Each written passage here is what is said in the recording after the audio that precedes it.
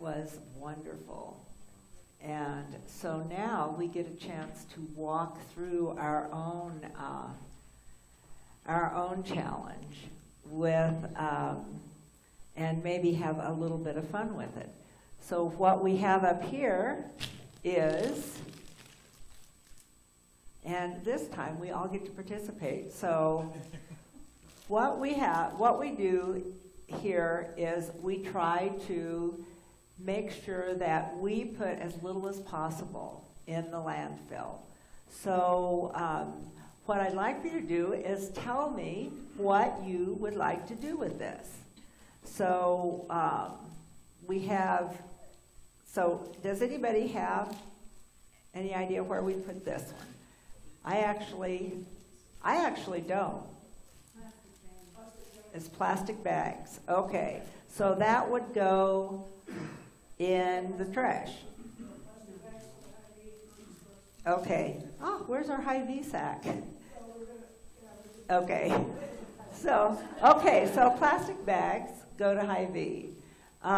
We can't send them to the regular recycling. So we've got some more things. Same thing here.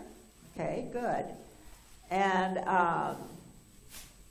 so I'll just make a little sack for them here. Okay. Let's see. How about something easy? Grapes. Dead grapes. And a bun. So how about those? Yardie, right. Compost. So this is compost, either to the yardie or to compost. And the reason we do that is, number one, to keep it out of the landfill and to put it back in the soil, because this is made out of carbon, because it's living things. So just any living thing is there. Okay, so we have another thing here. And this one, we always look for the symbol. And I guess this would also be a plastic bag. Yeah, so we'll just put that in here with the Hy-Vee stuff. I've got a couple of things here. Some newspaper. Okay, newspaper recycling. What about this shiny one? Also, it can go in recycling. Good. In the old days, we didn't put that, but that goes in recycling. Okay, and how about this? Recycling. Yay. Okay. Here's another one. Dryer lint. So, isn't that exciting? Okay, it can go in the compost. It can go in the yardie, right? And so we'll just put it in there. Okay, what about this bottle? Recycle. Okay, great. And a cup.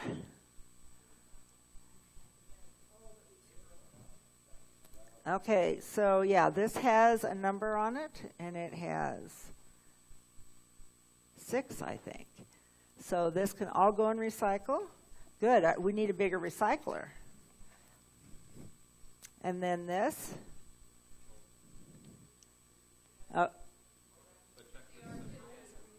Yeah. Yeah. So number 5.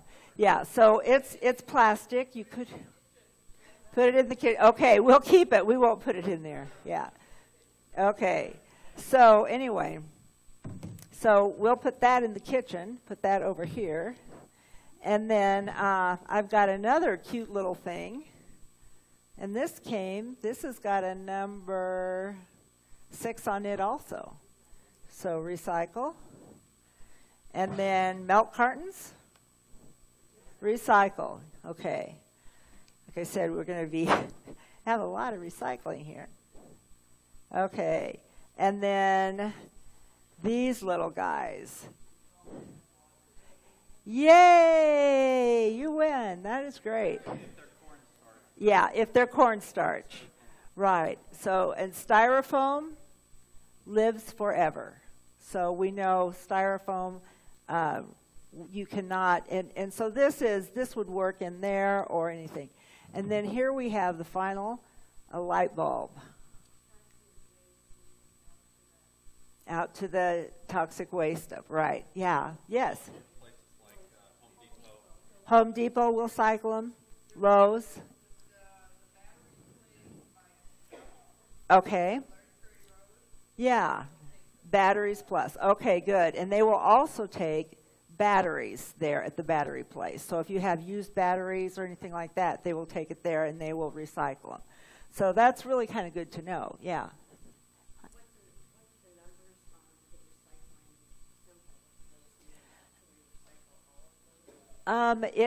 What they do is, as far as I know, do you know a little more? They're just the different types of things, materials that are in them. Yeah.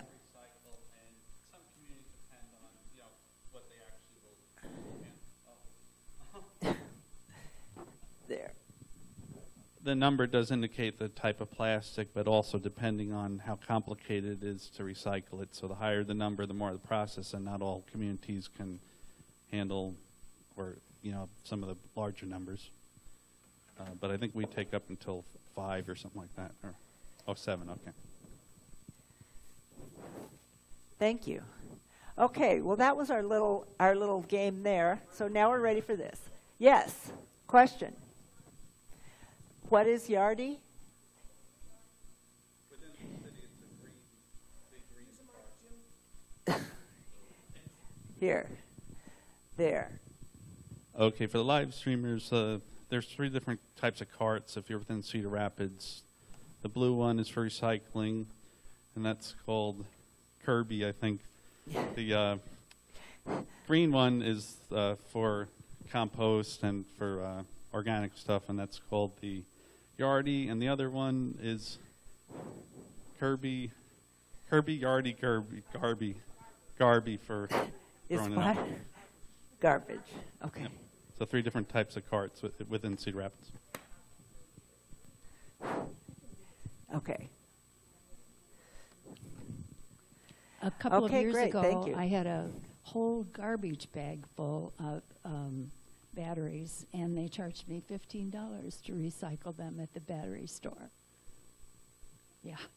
So do it a little bit at a time. As a member of the EarthCare team, I am here to encourage all of us to be good stewards of planet Earth, and we have all investigated what each of us can do in our daily lives. Today, I am focusing on plastic beverage bottles. I learned that America uses over 240 billion beverage bottles each year.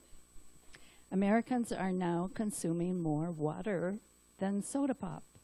Of course, that is good news in terms of healthful consumption. The bad news is that in Iowa there is not an incentive for recycling water bottles because there isn't a deposit. And the incentive of deposits has been shown to work. But first I want to back up and share some facts about making plastic water bottles. It takes 17 million plus barrels of oil to produce plastic for water bottles for 1 year in the United States. And the equivalent amount of oil would fuel 1.3 million cars for a year. Now for some facts about what happens when we recycle plastic bottles. Bottles from Iowa are likely to end up in Riverside, California. For a plastic bottle, water, or soda to find its way from our hands to being reincarnated is a long process. When bottles arrive at the processing plant, the bottles are crushed and washed so that the labels fall off. Then it is ground into cornflake-sized pieces, sterilized, melted, and shaped into pellets. The recyclable product is called PET for petroleum. It is very important to recycle PET. PepsiCo purchases half of all PET. But there are not enough plastic bottles making it into the recycling system. Many plastic bottles become litter. In Iowa, most water bottles find their way into the landfill or litter the sidewalks and roadsides. We learned that it takes 450 to 1,000 years for plastic bottles to decompose in a landfill. Sadly, 8 tons of plastic from the United States finds its way into the ocean every year. And 57% of that trash is water bottles. There is a dense amount of rubbish between Hawaii and California, twice the size of Texas. And in the Atlantic, there is another morass of waste as well, caught in the tidal currents. Debris in the ocean is a hazard to marine life. It is ingested by fish and eventually consumed by humans. In conclusion, do your part to recycle plastic litter by carrying your own to-go bottle.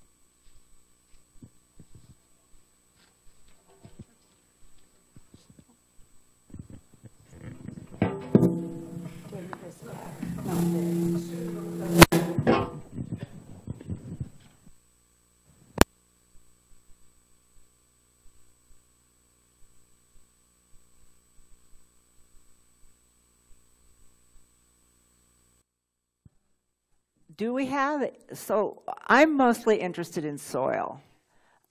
Is anybody here, does anybody here have a farm? Any farmers in here? There's one? Okay, good. So farmers are concerned about soil. How about anybody garden? Any gardeners? Okay, a lot more, great. Okay, and so gardeners, you're concerned about soil also, right? Okay, and how many people have a lawn? Okay, anybody have a lawn? Okay, if you don't have a lawn, how many people use a lawn when they come to church? Okay, well, or whenever, you know.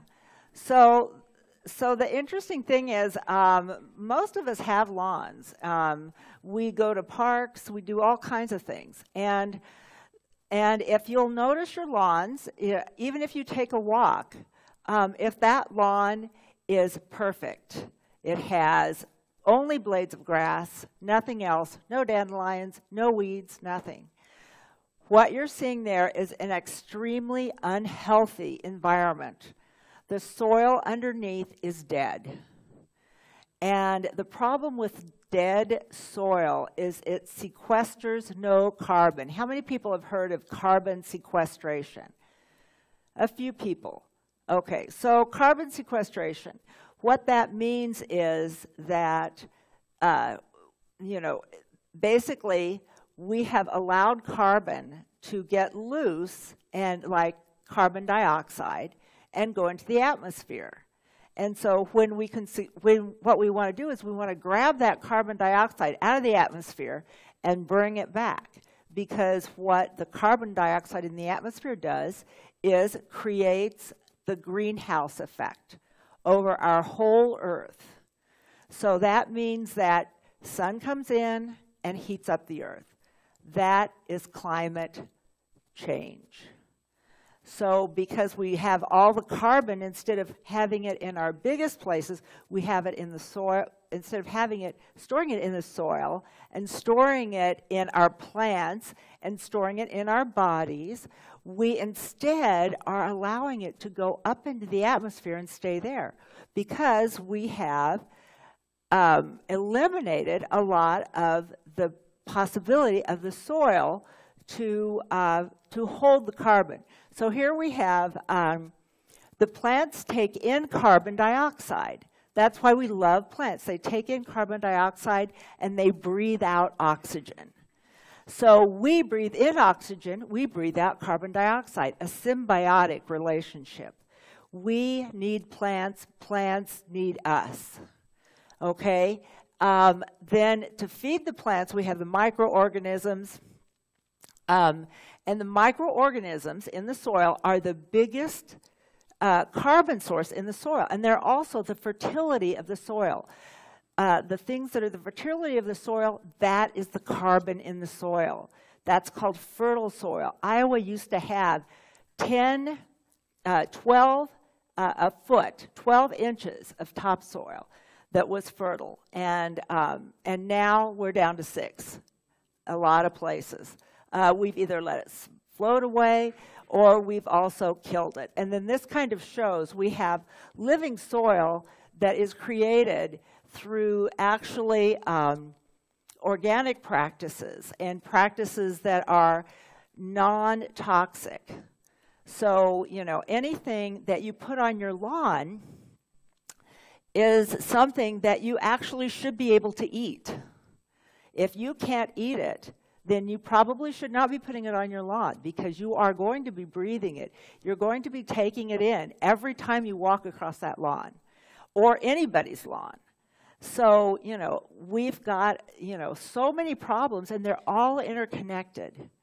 You know, and it makes a huge difference what we each do and what we each know in this. So as we put more organic, if we can just put more organic matter into the soil, then that will take it out of the atmosphere, because there isn't an infinite amount. You know, as we hold it in the soil and we hold it other places, then it does all these things. As we use more chemicals, we have fertilizer overload and that kind of thing. So a lot of people have been talking about this. Vandana Shiva is one. Maria Rodale is another. I have put a book by Maria Rodale out there. I've put a way to keep from using toxic chemicals that kill the lawn and kill everybody. So I have several handouts out there that you can look at to see what things you can use. There are things that you can use besides Roundup. You know, you can use, glyphosate,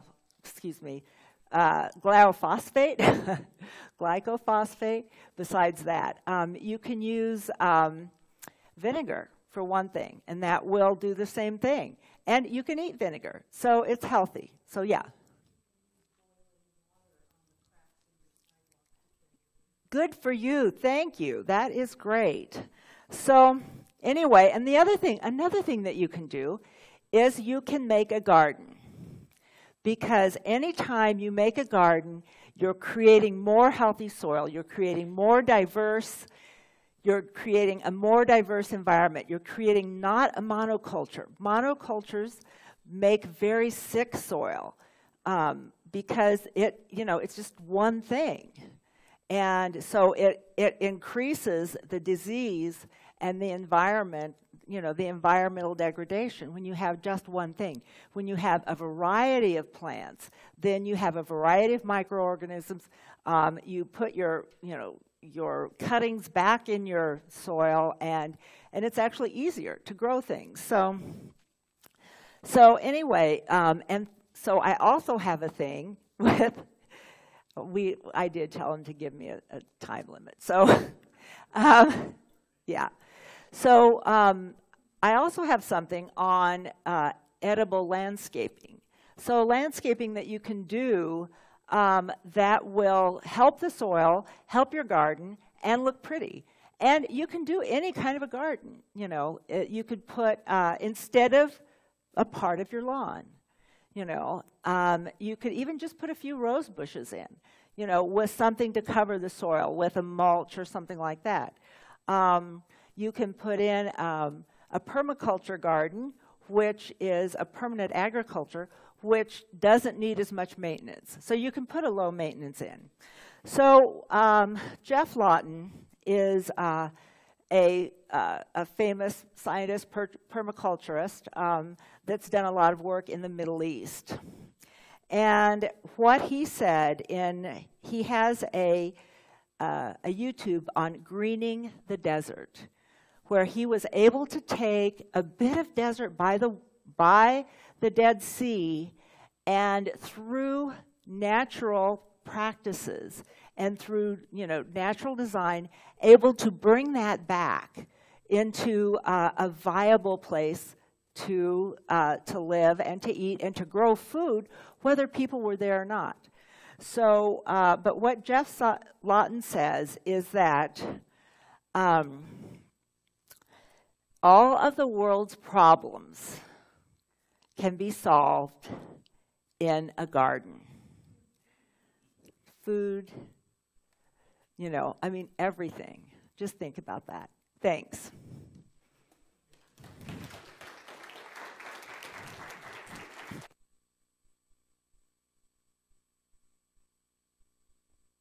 Okay, so the piece I chose to talk about is stormwater pollution and what are some of the things you could do at home to reduce it.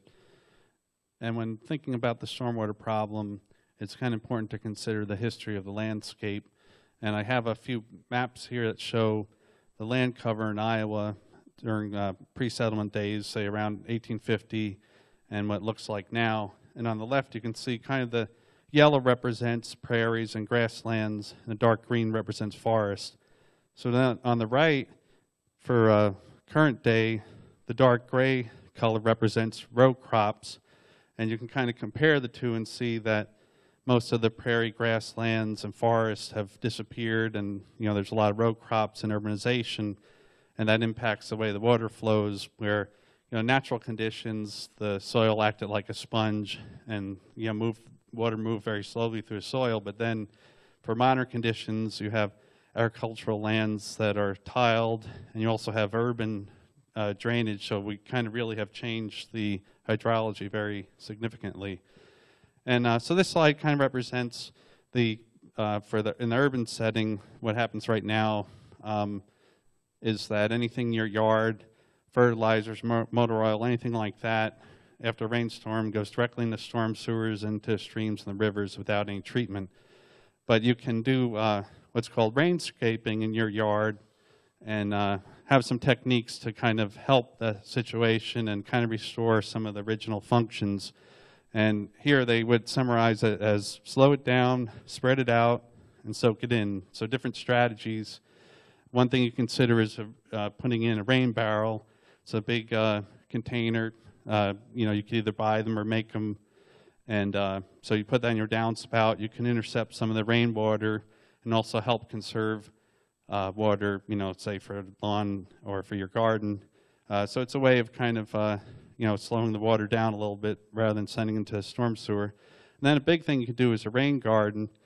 And basically the way that works is you kind of create a little ponding area.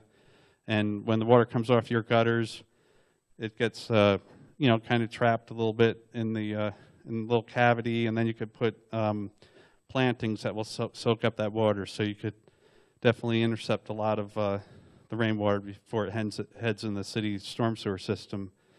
And the benefits of rain gardens, they help protect and restore natural hydrology, so kind of mimicking the original conditions and, you know, intercept pollutants. And then biggies, you know, less lawn to mow, you know, less maintenance, chemicals, all that. And a very important benefit also is to wildlife, especially birds and pollinators, that you can put special plants that are native that, you know, goes after, you know, very particular species that you could support because, you know, the standard lawn doesn't offer them anything, you know. So one of the things that I'll put some information at the Green Fair, but it's interesting to learn about native pollinators, like what plants to plant or little things you could do, like just leaving bare dirt, you know, will help them, or leaving cavities or rotting wood. One thing I learned is that when I used to cut down my garden to the ground, but if you leave plant stalks, little bees will use that for, you know, nesting. And sure enough, I did that, and you could see all the evidence that they've been pecking at that. And so anyway, we'll have more information, some handouts at the Green Fair, and I thank you.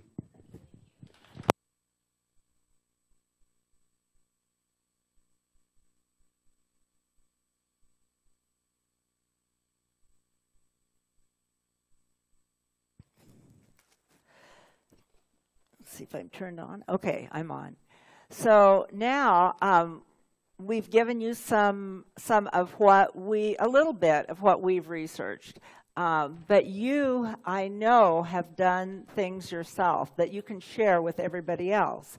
So we invite you to share your own experiences with being earth-friendly. Just whatever you've done and, you know, ideas that you're trying or that you have for all of us. So here we have, okay.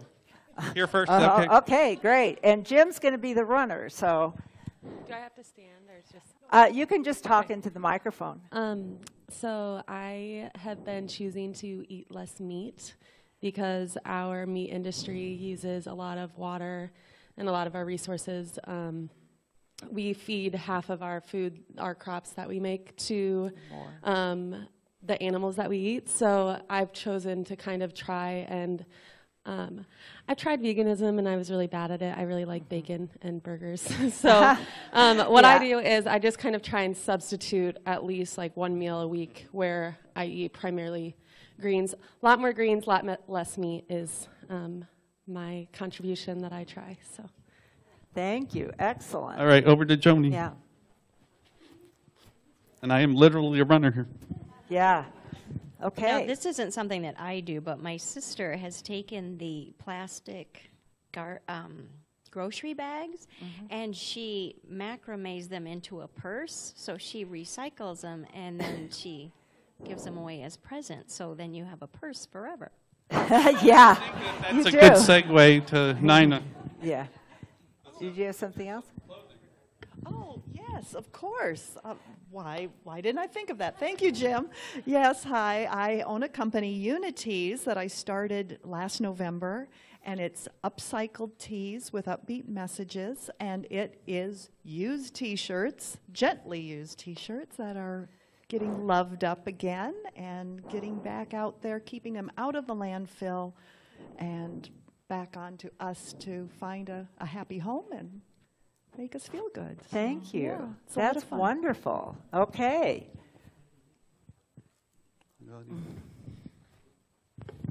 Currently, I'm putting dryer lint outside because the birds are taking them for their nests. Good. Thank you. At home, I have a compost pile, which is something you can also do, not put in the yard. I don't know if people have heard of regenerative farming, but Right. if you're interested in a way that agriculture can really do with carbon, what you're talking about doing, looking on the internet about regenerative farming, which is supposed to be even better than organic farming. Right. And there is a book, The Soil Will Save Us, that was written by a woman author whose name I don't recall. Elaine Ingram. Elaine Ingram. Yeah. That Yeah, I have not read yet, but I've heard her interviewed, and it sounds like it would be a wonderful book. Also, I have a question. We belong to a homeowners association, and we have a retention or detention pond behind us. And the people in our little section of the homeowners association like the golf course look on their lawns. They want no weeds, no dandelions, no clover. And so I've tried to sell them on the idea of going into something organic, but it's more expensive. We've had people come and talk with them from the city and from the county extension. And so we have a meeting this afternoon, and I'm going to take pamphlets that are here. But also, if anyone has any great selling points that I might be missing, I'm sure open to hearing what they might be. There is in the same people, the rainscaping people there is a mixture for lawns that is a Midwest mixture of prairie grasses. So that is a much deeper root. So that would help a lot, and it would be more variety in the lawn, and you could still have your lawn look, because it does seem like people have a real issue with that. Now, I'm afraid to even walk on, when I see, that perfect lawn, I go, I don't want to walk on it, I don't want my dog to walk on it, I don't want to touch it with my hands. It's really, it is just really something that, you need to watch, so. Oh, can I add a few points? Also, there with the native grasses, you do not have to mow them that much at all. Buffalo grass, maybe a couple times a year. And the city also has cost-sharing programs for soil quality restoration and native plantings, that might be a help. Okay, we're going to have to wrap up here. So what we'd like now are some ideas for what we can do here at Unity. We've given you a few clues, but no. So what are some things that you think we could do? Last year for Earth Day, we came up, yeah, yes. I just was going to say that there's those reusable coffee filters. I know we have coffee at church every week, so they have like the screen filters, and then also recycling the coffee grounds into your plants will help them grow. Okay, thank And you. also perk them up. Yes. Okay. Okay, what else? Yeah. Oh. Don't kill him, somebody. It's a spider. It's a spider. Yeah, we're respecting. Don't squash them today. That's right. Yeah.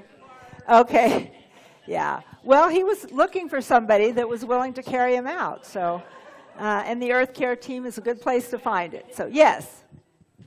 Okay. As many of you know, I crochet and I knit. And on Joni's idea, there have been many outreach things done at churches with recycling of grocery bags by their cutting into what is called plarn. So you have a long string of the bag, and then they've made them into mats for homeless people to put underneath their blankets. I've seen permanent shopping bags for groceries, because if you take them to the market, like the Hiawatha market is opening at on the 30th, so we can go to the farmers market starting on the 30th. Oh, yeah. You get them all full of dirt and crud, and you take them out and hose them off, and they're good as new. So I'm more than willing to assist anybody who would like to start a program of changing grocery bags into plarn, into something. Yeah. So I will be glad to sounds assist good. that. Yeah. What if we gave those to the people who use their food pantry? And asked them Right. to bring them You back? can. We do. Yeah. Yeah. Even more than recycling the plastic bags, I would like to see everyone not take plastic bags. That is the biggest thing, because what we need is to have, thank you, we need to have no demand for plastic bags. If we don't have demand for plastic bags, eventually they'll quit making them. You know, so anyway, just another little, and I do have them in my car. I do have non-plastic bags with me at all times. Okay, I think that's.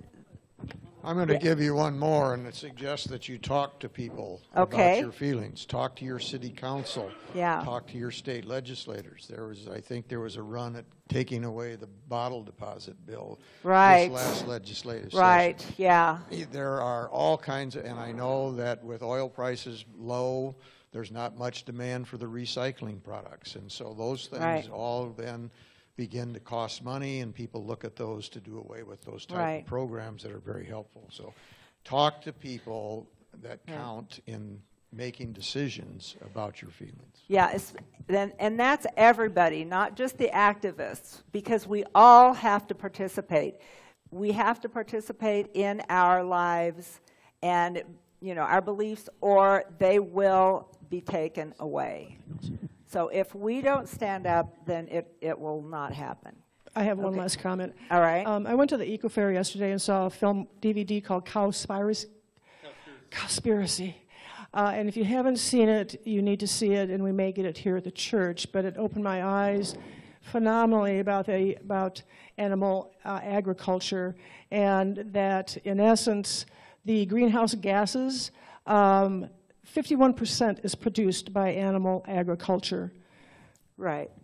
Amen. So that's corn, you know, growing corn and soybeans is a lot of it. So anyway, thank you very much. And, oh, another, okay.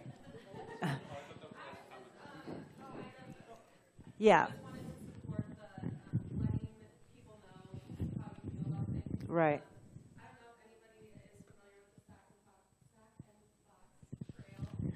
They tore it up quite a bit years ago because they were replacing a And I was really upset when I went to go on a run and all I could hear were trees getting knocked down. So I sent a very passionate letter. It wasn't like a mean letter, but I was just like, hey, this is really important to me. Why are we tearing this down? And I had a really great response by many members of the people that I sent it to. I looked every email up that I could find online of people that work in the city, people like the governor, everybody. And yeah, they had really great feedback. And also right now they are doing that 1,000-acre butterfly. Yes. Yeah, and Habitat, Daniel Gibbons right. was the one Yeah. that responded to me. So that was kind of cool to see Yeah. that in action. Yeah. So there are some good things happening, and Oh, the those more, darn city more we can employees. plant, the more we can do. That what? I said those darn city employees. Yeah. Okay.